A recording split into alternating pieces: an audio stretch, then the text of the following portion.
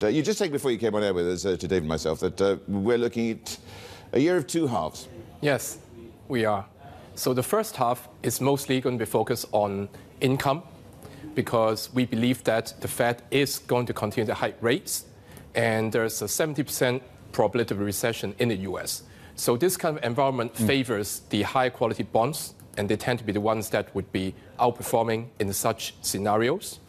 But after that, we're looking for a pause around 5.25. We believe the Fed is likely to pause and then eventually cut some rates to around 4.5 in the second half of next year.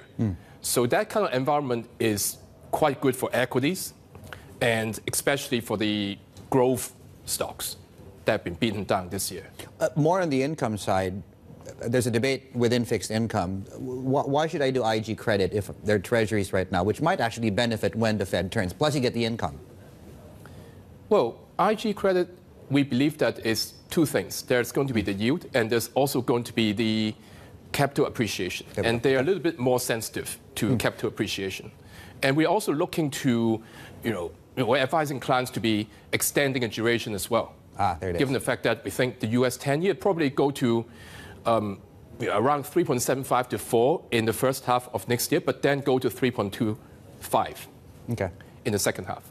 When you talk about income, I mean, that's what it's going to be about, because the years of free money meant that you had this hard task trying to get yield anywhere. Now that you're getting yields, you go off chase yield as opposed to capital appreciation. Wouldn't you agree?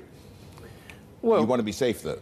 You want to be safe. You want to be safe, so marginally you can be in the high yield, but then at the same time you want to be on the safe side, where it's always like more like a two-pronged approach. Right. In a way, right? Yeah. So the risk reward was there. Okay, let's talk about the second half then. Growth, cyclicals. I mean, I think China, I could be wrong. What are you thinking? Yeah, China we like. We have got Asia ex-Japan as an overweight region. And China is an overweight within Asia ex-Japan, because we believe that all the big topics are being addressed, right? Yes. So the property, like you've said before, is continuing to be backstop from the government. There's also the reopening. Right now, yes, there's infections, but we have been there for the rest of the world. We know that eventually it's going to tail off, and then don't forget that the household deposit in China right now is 40% higher than pre-pandemic. So people have been saving up, and imagine all these being, at least some of these being released. The revenge to spending. Consumption. Yeah, revenge spending. All bottled up. I mean, you've got that, but again, you've got the headwind of how the whole COVID scenario plays out as well, haven't you? I mean, that's the obvious thing to talk about there, isn't it? Yeah. So for the moment, you see that today Hang Seng is up because of property news, but then it was trying to test the downside. But perhaps around 18,800 for Hang Seng is a very good level to buy, right? So after that, it can go to 22,000 in probably the first quarter. So we like those consumer sectors, the internet sectors, the consumer discretionary, communication services, which is heavy on the China internet consumption. Well, let's talk about the winners this year and what you think that they look like next year. So geographical within Asia, that's India and Indonesia.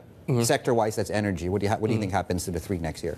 Yes. So energy probably, next year we still like that for the US and Europe, but then the upside is probably not going to be as much as this year, right? Because you do have global slowdown. So the supply dynamics is relatively tight, but then there's slowdown in the demand. So we see that oil is probably going to stay around 75 to 80, around those levels.